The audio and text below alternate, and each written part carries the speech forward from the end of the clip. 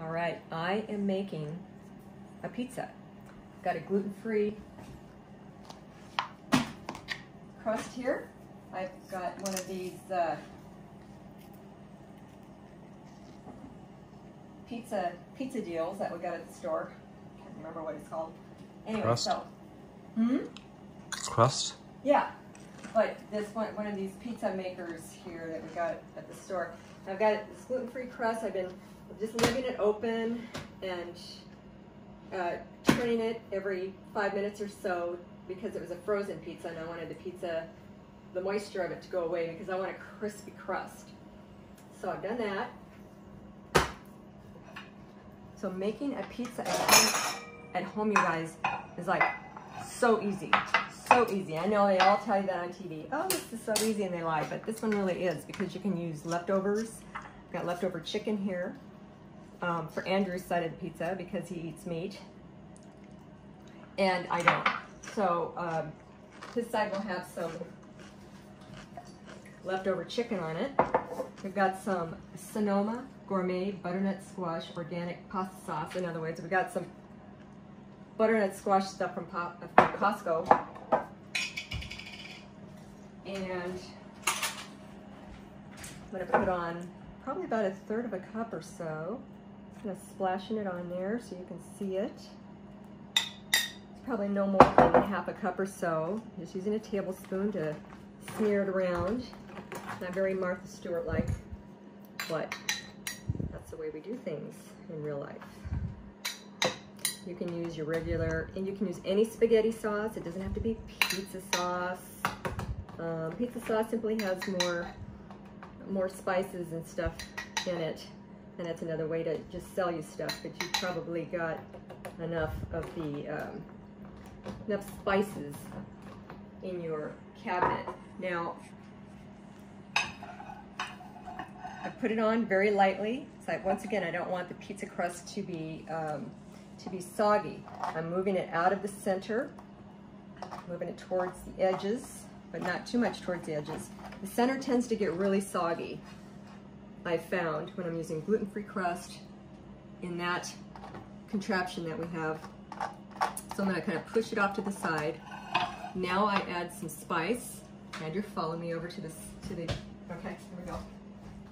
So we've got some pepper. We like pepper flakes, simple little pepper flakes, and we use a Simply Organic with a grinder. It's called Grind to a Salt. Grind to a Salt. It has salt in it, but it has other stuff as well. Mustard seed and all of that. So it adds some flavor. And then here comes the pepper flakes. Andrew will add even more to that afterwards, but that's the amount I like. So that way I make it work for both. Next is cheese. So we're using Costco Tillamook sharp cheese. Yeah, from one of those, you know, the red brick. The black brick is great. That's extra sharp. Yeah. So whatever you like. So now the thing is with the yellow cheese, if it's a sharp cheese, it's got a really powerful taste to it. If you add too much to it, it's going to be like all of these little other things that I'm going to be putting on here will get kind of lost in it. So what you do in that particular case is you eat what you don't want to put on there. Okay, so I got the cheese on there. This is what I did next. Super greens. I took a bunch of super greens right here into very fine pieces.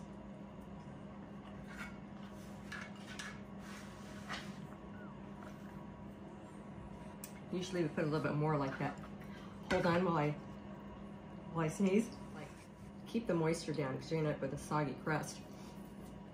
Not always easy to do when you're making a pizza. Next, I have taken butter, and I have sliced up and fried some shiitake mushrooms. They taste like meat. They have this really satisfying, meaty flavor. Can't get enough of those. Just can't. And then some regular old yellow onion. And I've been having it drain. Now, if I was taking, this is what I do when we make our ramen. We do that like once a week at least. We make ramen probably twice a week. Because Costco has a really good organic rice ramen. We do this very same thing in the same pot. I don't soak up the butter for the ramen. I would just transfer this to the top of the ramen when it's done. But for pizza, I don't want it to be soggy once again. Take that off. All right, so now we have, what's the next thing's gonna go on? Let's close this up so it gets warmer.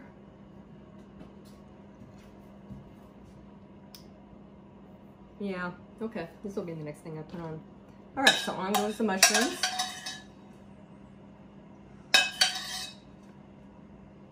This is super good.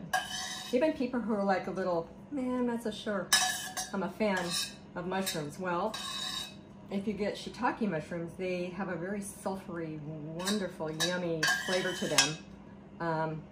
Like for example, we have friends who like it, who don't like it. Our son-in-law's like, man, I'm not a mushroom fan, but he, you know, if it's cooked in mushroom in butter, he tends to like it. All right, next, I have some pico de gallo.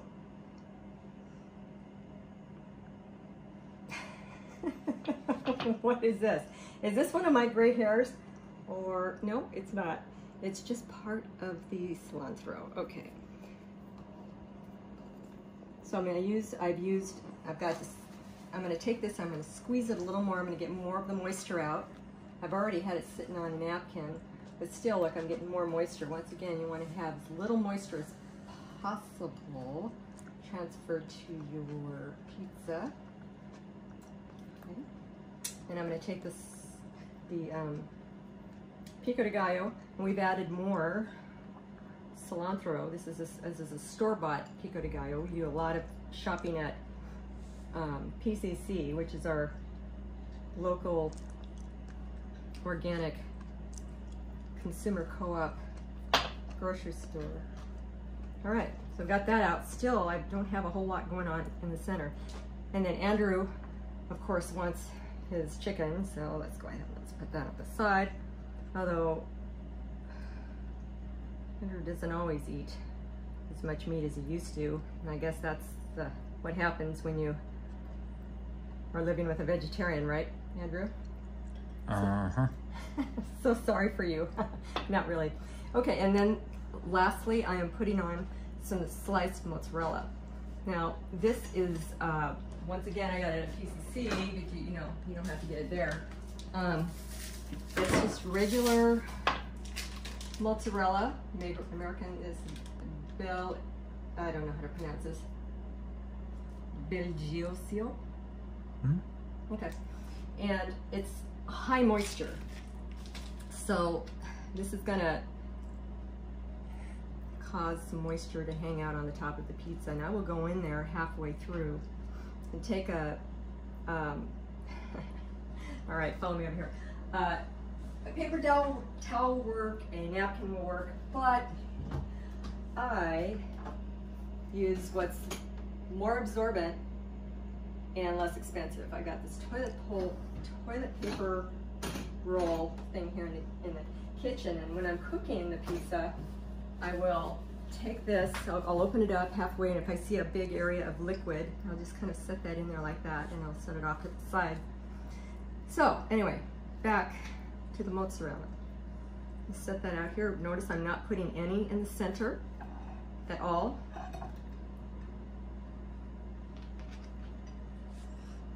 Okay, honey, did I forget anything? Nope. Clean the stuff from the edges so it doesn't leak over. Right.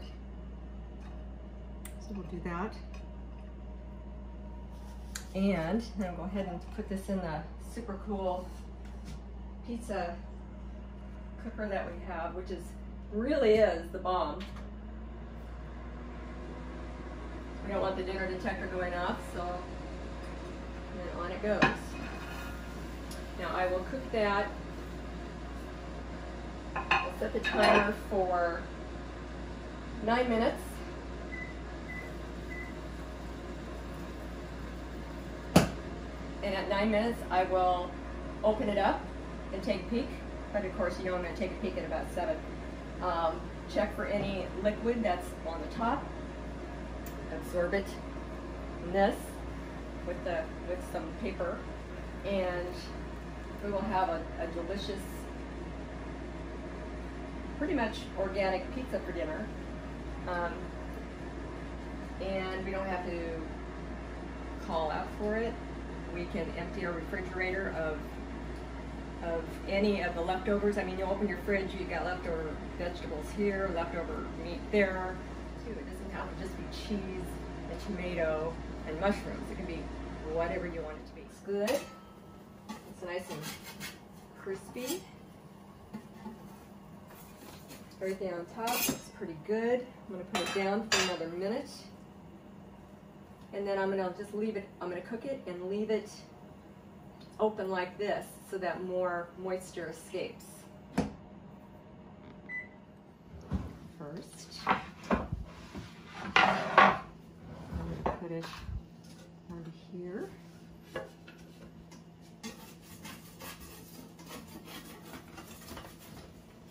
You see, that's pretty solid.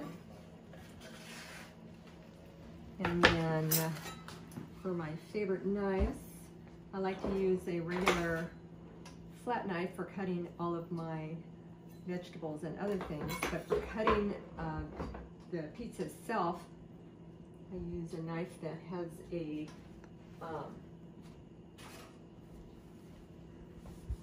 curve to it so that the PSI is exactly where I have it rather than dispersed across the bottom.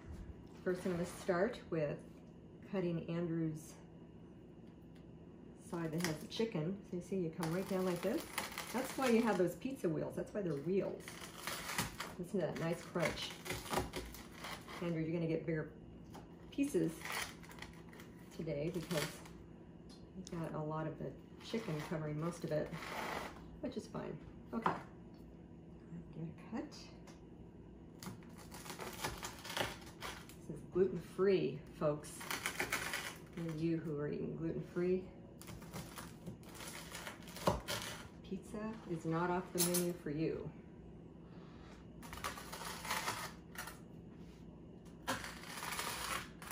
This has taken some trial and error after we bought the pizza machine. You know, we ended up with lots of soggy pizzas is what we ended up with. So the trial and error has led us to some really beautiful, nice, crunchy pizzas.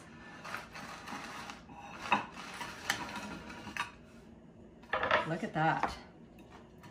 Nice, crunchy, beautiful, gluten-free pizza with your organic ingredients.